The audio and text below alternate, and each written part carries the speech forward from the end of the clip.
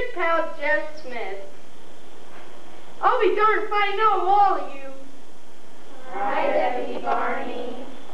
I want you to tell me what's going on here. What's the matter? Cat got your tongues? Someone better speak up or I'll have to take some drastic measures. Like, call your parents.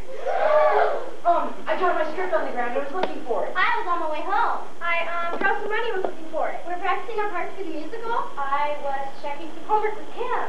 We thought we heard something. I'm with them. We were having a meeting? I was waiting for a ride home. Okay, I'll do with you one at a time. No one wants the truth out of each and every one of you. But if we tell you, you won't believe us. Try me. Well, Deputy Barney, last night after music rehearsal, we heard a ghost on the piano in the music room. A ghost? What was that? What was that? Never mind. And we even heard rattling chains. Chains, huh? Did you hear that? Hear what? I must say, I doubt the validity of their statement. But you weren't here last night, Cindy.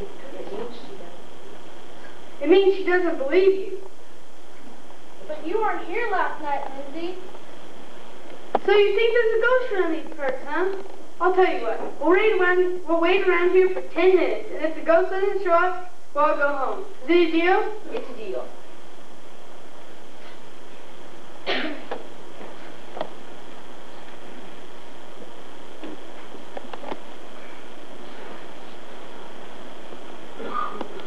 Your phantom seems to be a bit late for piano lessons. Gee, I didn't know ghosts took piano lessons. They don't, Deputy Barney. I was being facetious. I suppose you expect me to know what that means? Shh.